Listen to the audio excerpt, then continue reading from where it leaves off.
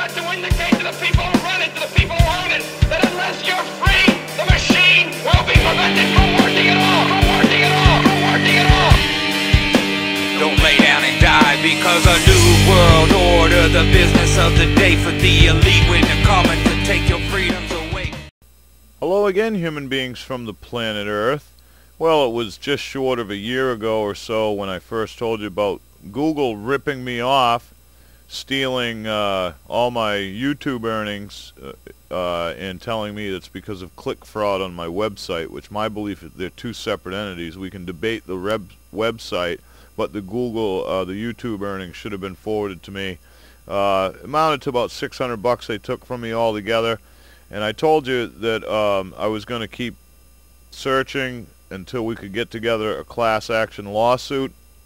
All the attorneys that I contacted are too fucking scared to take Google. They wouldn't listen, they wouldn't listen, they wouldn't listen. But just the other day, somebody that saw the video emailed me and asked how it was coming along. And then they sent me this. It's already started, folks. Google has ripped off enough people that there is a class action group.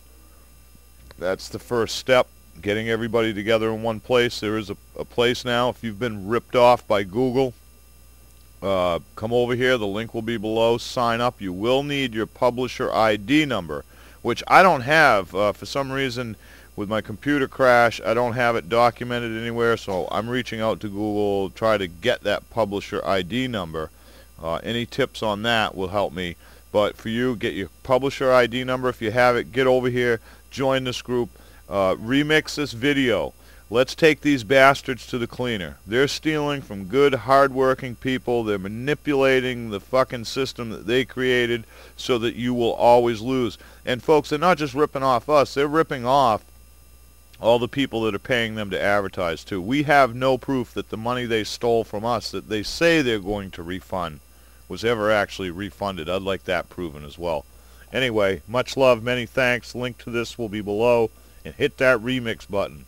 Sue their asses.